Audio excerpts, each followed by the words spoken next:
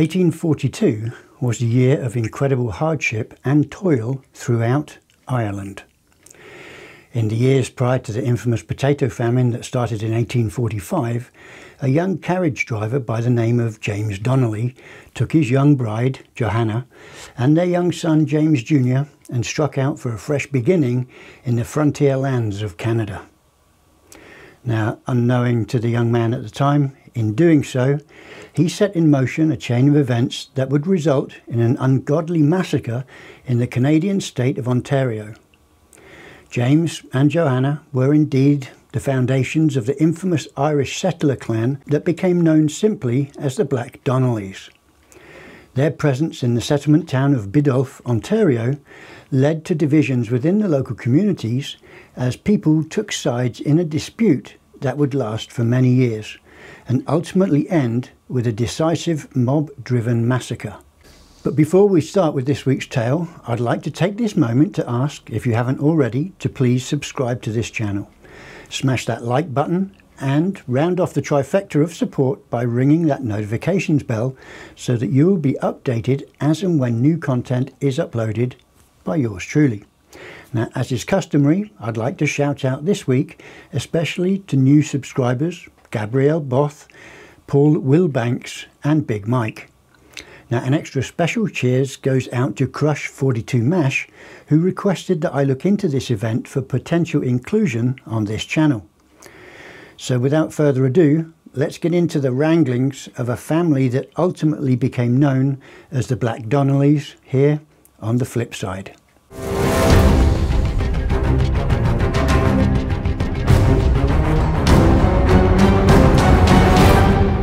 As the coastline of Ireland disappeared from their gaze, James and Johanna Donnelly could only wonder at what awaited them in the cold and hardened land of Ontario, Canada.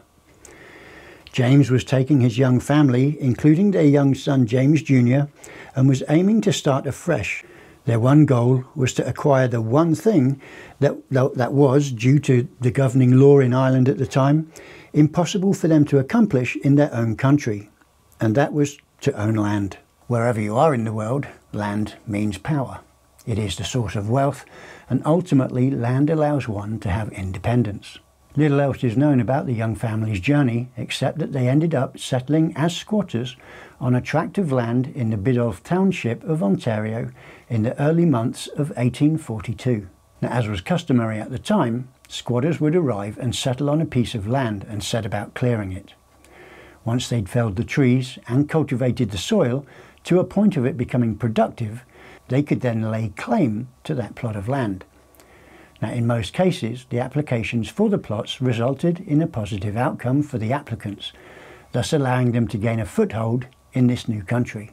A plot of land on which to start one's legacy was, after all, the goal of many of the new arrivals into the area at the time. Settling on a 100-acre tract of land within concession number 6, known locally as the Roman Line due to the number of Roman Catholic settlers that resided in the area, the Donnellys set to work. And what back-breaking work it was. Over the course of the coming years, James and Johanna would toil from dawn until dusk, working the land and clearing it, making it productive. Now, over these arduous years, Johanna also bore 7 more children. These additional children were, by name, William, John, Patrick, Michael, Robert and Thomas, and there was also one daughter in the brood, and her name was Jenny.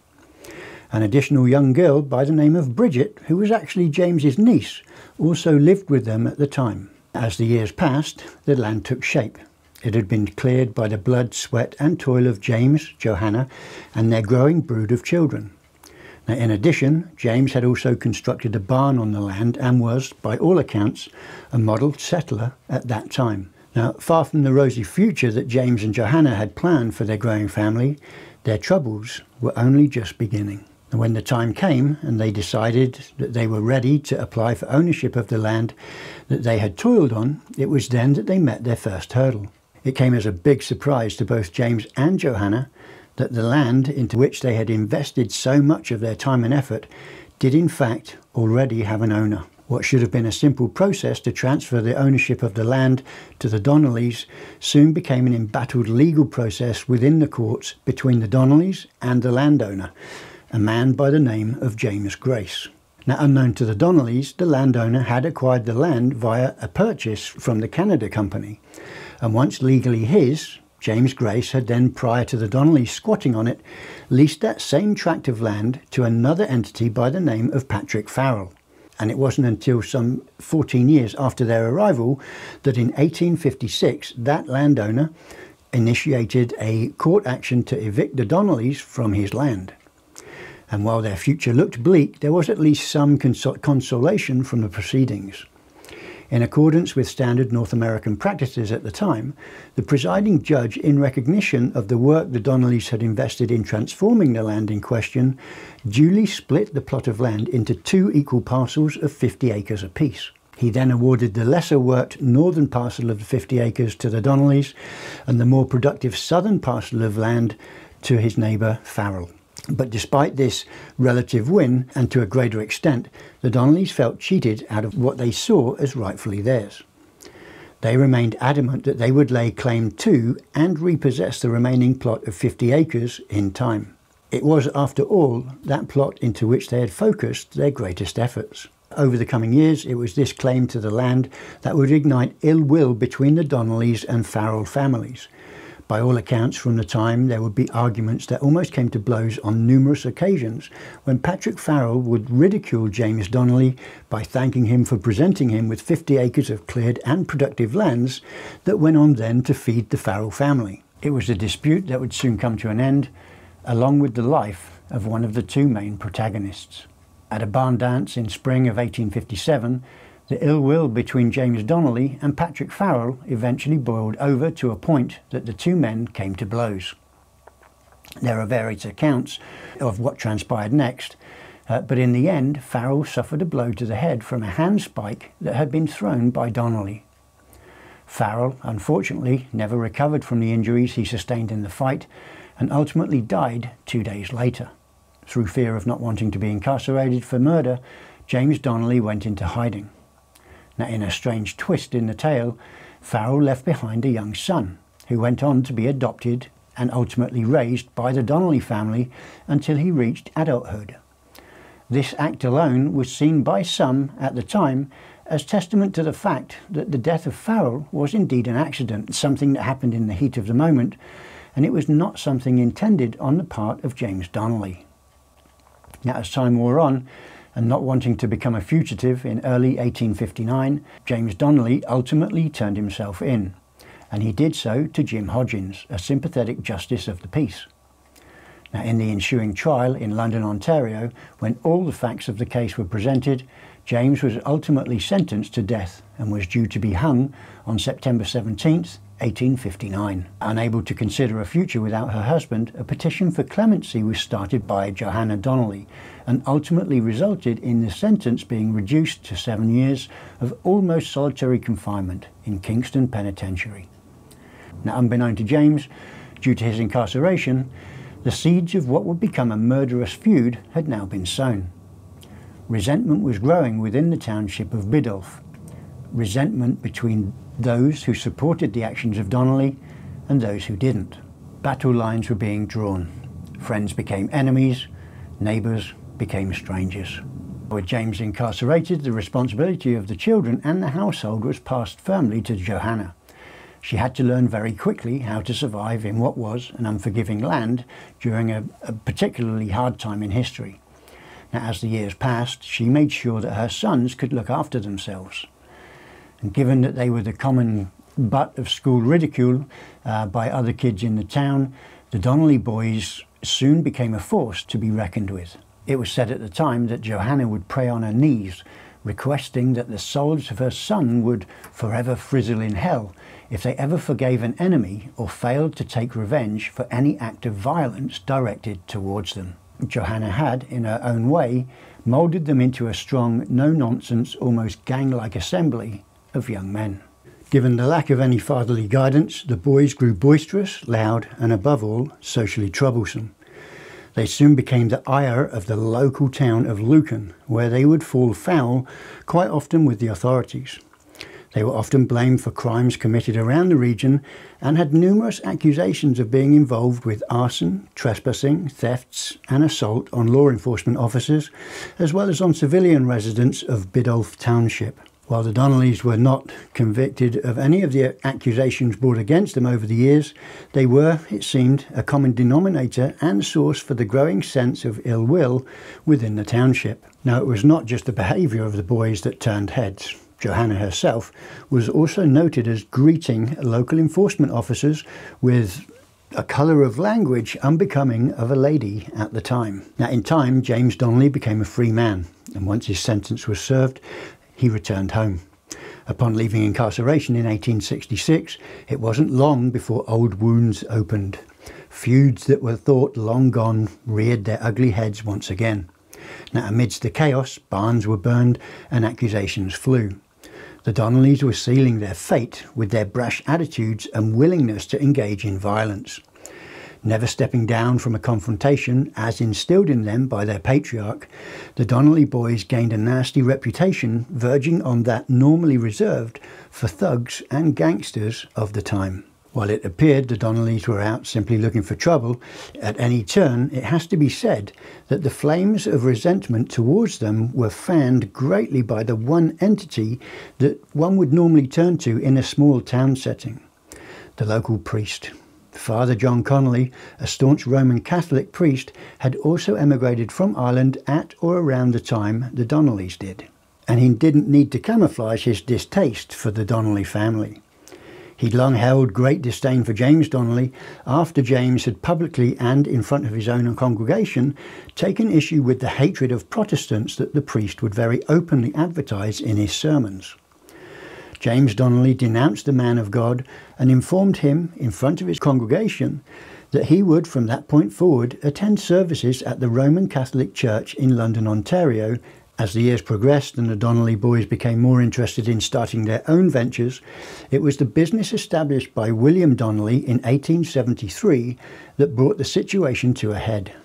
The Donnelly stagecoach line was established at around May of 1873, with William at the helm and with the help of his brothers Michael, John and Thomas. The business ran stages between the towns and villages of London, Lucan and Exeter. Now, so successful was the business that it even started to impact the business of the official mail stages that had been established in the area since 1838.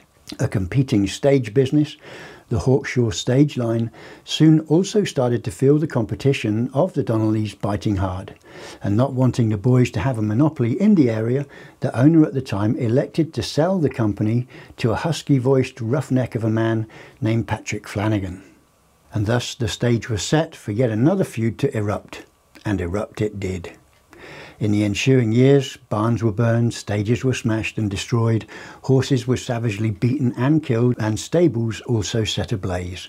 The majority of the violence stemmed from what was called the stagecoach feud, and was laid fairly and squarely at the feet of the Donnelly family. Now, as had become the norm, the Donnelly brothers were accused of many of the crimes, but actually were only convicted of just a few lesser incidents, mainly of public affray. Now, all of this ongoing violence in the community gave the local priest, Father Connolly, fuel to his dislike of the Donnelly family. It was no secret that he actively invited a solution to removing the Donnelly family from his parish. Now, in June of 1879, the priest set up what would be called the Peace Society in Biddulph Township. Given robbery was so rife in the region at the time, he asked people who attended St. Patrick's Roman Catholic Church to pledge their support for the society. Now, this support required the need for members of the society to consent to their homes and farm buildings to being searched for the presence of stolen property. Now, it goes without saying that the Donnelly family did not sign the pledge, a move that further enraged the already motivated priest. Now, over time, a splinter group was also formed within the ranks of the Peace Society. It was almost considered a regulating body and named the Vigilance Committee. It was seen as an extrajudicial element within the Biddulph community, and it also came as no surprise that some of the members of this committee were suggested as being responsible for many of the crimes committed in Biddulph at the time. Now, with all good intentions, the goals of the newly formed Peace Society was to uphold peace and reinforce its goals of maintaining our harmonious community. and it was something that the Donnelly family were never shy about ignoring. James Donnelly was liberal enough in his religious awareness that his actions to donate a sizable amount of money towards the construction of an Anglican church in Biddulph was enough to cause outrage within the ranks of the Peace Society. Now, something had to be done in the eyes of the residents of the village. While the majority of them were law-abiding, it felt to many of them that they were prisoners in their own homes, afraid to venture out at night through fear of being attacked or caught up in the feudal violence of the time, and so they started to plot the demise of the Donnelly clan. Now, in August of 1879, members of the Vigilance Committee, many of them neighbours of the Donnelly family, started meeting at the Cedar Swamp Schoolhouse in Biddulph. They would go on to have regular meetings at the place of learning through and into the early 1880s. Now, one of the main players in the Vigilance Committee was a man by the name of James Carroll, a long-time neighbour of the Donnellys. What was considered to be the final straw in the feuds within the community led to the burning down of a barn owned by local resident Patrick Ryder. In the ensuing investigation, no evidence could be laid to blame at the feet of the Donnellys. Well, none that would stick anyway, although local sentiment had the Donnellys pinged for the crime. Tired from the constant warring, the community had simply had enough of the Donnellys and decided to take the law into their own hands once they heard that there was no supporting evidence linking the Donnellys to the burning of the barn. Now, this news ultimately reached the congregation of St. Patrick's Church, where Father Connolly addressed his congregation and declared that an evil had fallen among the community and that there would be a reward of $500 for the detection of the wicked persons, and he further vowed that the guilty parties would be banished for their sins. Now, by accounts at the time, and after a rallying speech by James Carroll, a mob was to be formed and it would head to the Donnellys' house on a date given. Their goal was to persuade, by any means necessary, the Donnellys into confessing to crimes that had been committed in the local community.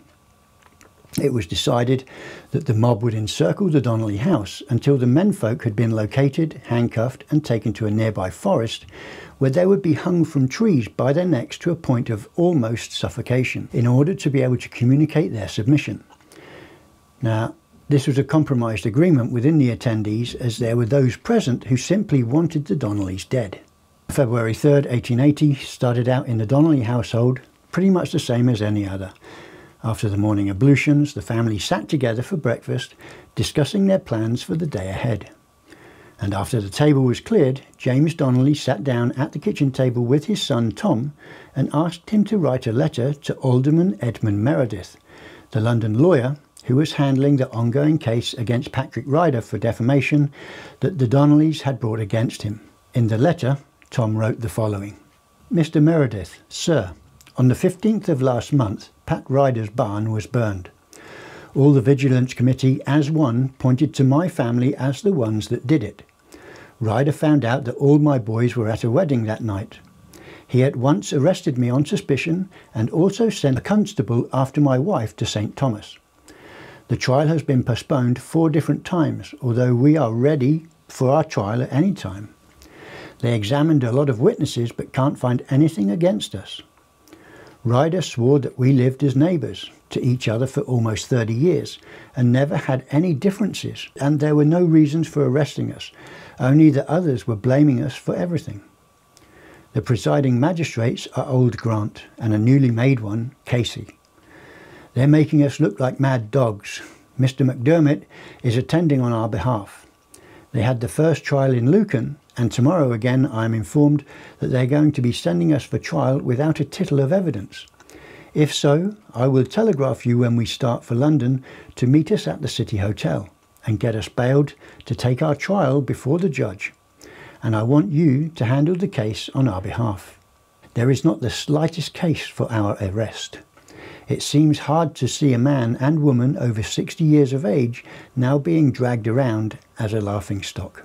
Now, once the letter was delivered, the day carried on as it normally would. At roughly 4 o'clock, Johnny, James and Tom Donnelly returned to their house on Roman Line. This time frame was given by local resident William Casey, as he stated that he remembered the sound of the Donnellys' carriage speeding down Roman Line in a manner that he described as being reckless. Given that he'd been interrupted from his work, he noted the time as a matter of fact. Casey also noted that in the company of the Donnelly boys was a local labourer by the name of Johnny O'Connor. Given that James Donnelly needed assistance on the farm, they'd secured the help of O'Connor, who would join them that night for their evening meal, and he would then stay the night in the Donnelly residence in order to be able to start work at the crack of dawn the following morning. Now, little did anyone know that a plan had been set in action that would culminate in many of the family members never seeing the light of the following morning.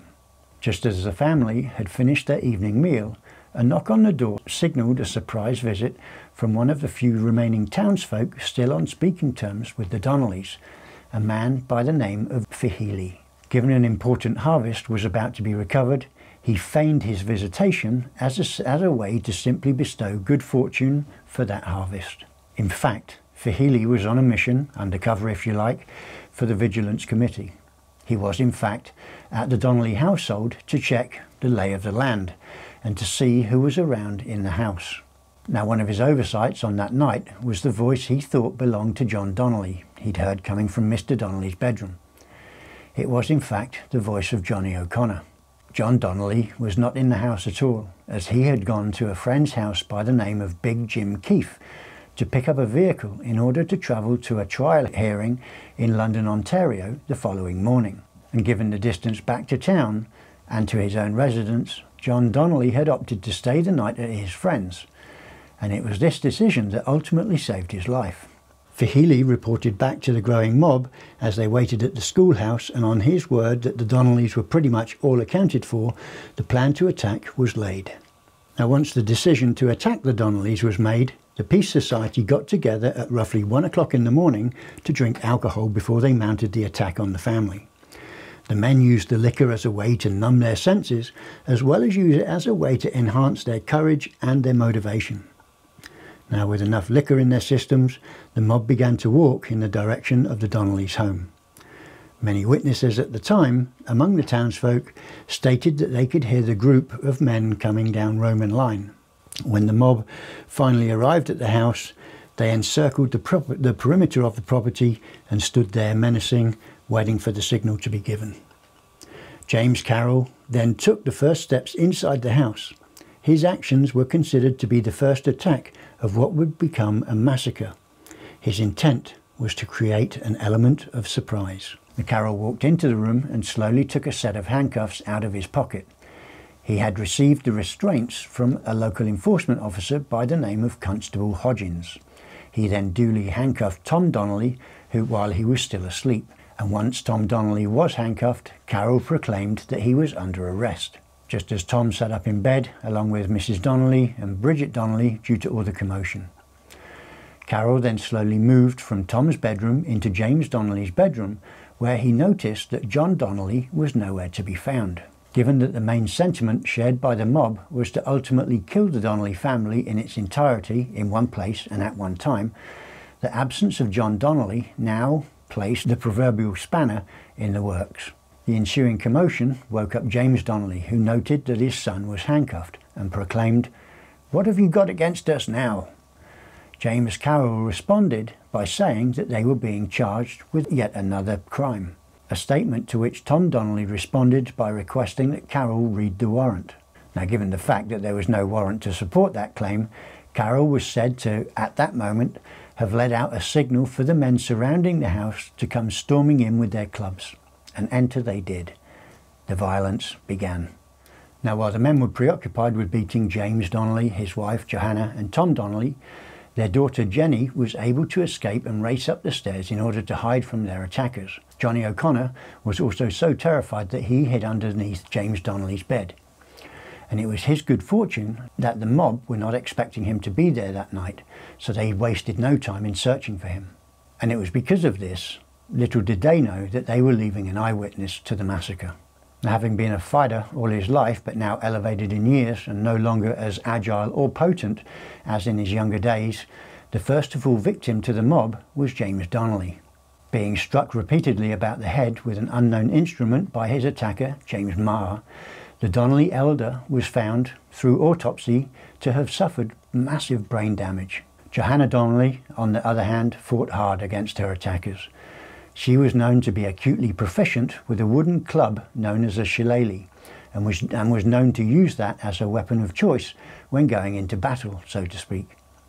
However, she was eventually beaten to the ground by James Carroll, while Tom Donnelly, even though handcuffed, was fighting extremely hard against numerous attackers in order to protect both his family and himself from further injury. Now, he eventually broke free from his attackers and ran towards the front door, but as he was running, a man by the name of Tom Ryder was waiting for him. Ryder set about Donnelly with a pitchfork and thrust the sharp points into Donnelly's body multiple times.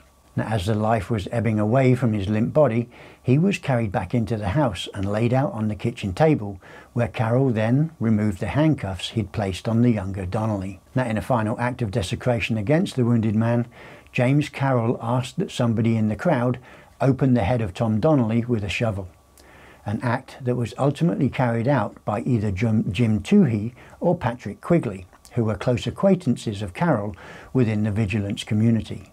As the violence started to subside, the mob realised that they only had 3 of the Donnellys at their feet. They'd seen Jenny Donnelly at the beginning of the rout, but she was subsequently nowhere to be seen. A search for the house located the terrified girl hiding underneath one of the beds, and she was duly and unceremoniously beaten limp and laid out eventually on the kitchen floor with her remaining family members. Now, in a final act of bloodletting on that night, the family's dog was the last to be silenced. Its head caved in with a shovel for the simple fact that it wouldn't stop barking. Now, as the mob doused the home with gasoline in preparations to burn it, and with it the still living members of the Donnelly family, the eyewitness to the massacre, Johnny O'Connor, was able to make good his escape. Making plans to also hunt down and kill the remaining Donnelly family members, the mob watched as the Donnelly house burned to the ground, taking with it the 4 family members of a clan whose presence and actions spawned a legacy that continues to divide a community even to this day. Now, having grown his business and his own family to a point of wanting to start his own household, one of the Donnelly sons, Will, had established his home at a place known as Wayland Corners. Now, once the bloodletting at the main Donnelly house in Biddulph was done, the mob turned their focus to Will. At roughly 2 o'clock in the morning, the Peace Society arrived at Wayland Corners. They surrounded Will's house in a similar way as they had done to the Donnelly house in Biddulph. However, the difference was that the men were not as relaxed as they were at the beginning of the initial rampage, given that they were now pretty amped up on adrenaline from their first attack. They decided to try and wake and get Will to come outside of the house, but instead of storming the house itself, they attempted to do so by beating his prized stallion. Now, the problem with this plan was that the stables were so far from the home, nobody inside the house would have been able to hear what would have been happening in the stables. Now, one of the mob, a man by the name of Jim Ryder, called out for Donnelly by name. "Will," he said while carrying a shotgun to the side of the door. "Will Donnelly, come on out." Now, Will was eventually woken up by the calling out of his name. However, when his brother John, who was also staying at his brother's house that night, opened the door, he was greeted by a hail of gunshots to the chest and groin, and he was struck numerous times, some that pierced his lung, broke his collarbone and several ribs. Now, as John dropped to the ground, 2 of his attackers, McLaughlin and Ryder, walked up to the body and fired 7 more shots into it. This was seen as a form of punishment for his actions against the community. Now, on seeing the felling of her brother-in-law, Nora Donnelly, Will Donnelly's wife, rushed out, and when she saw John's body on the ground, she tried to drag him into safety, but he was way too heavy for her to move. Will Donnelly hid in the bedroom and was able to peer through a window in order to get a glimpse of the individuals who were attacking them. John Kennedy and Carroll were only a few feet from the bed where he was hiding. He could also place the faces of Big Mike Heenan, William Carroll and Patrick Ryder, but the other faces were obscured by the darkness. John Donnelly ultimately succumbed to his wounds only 5 minutes after being attacked.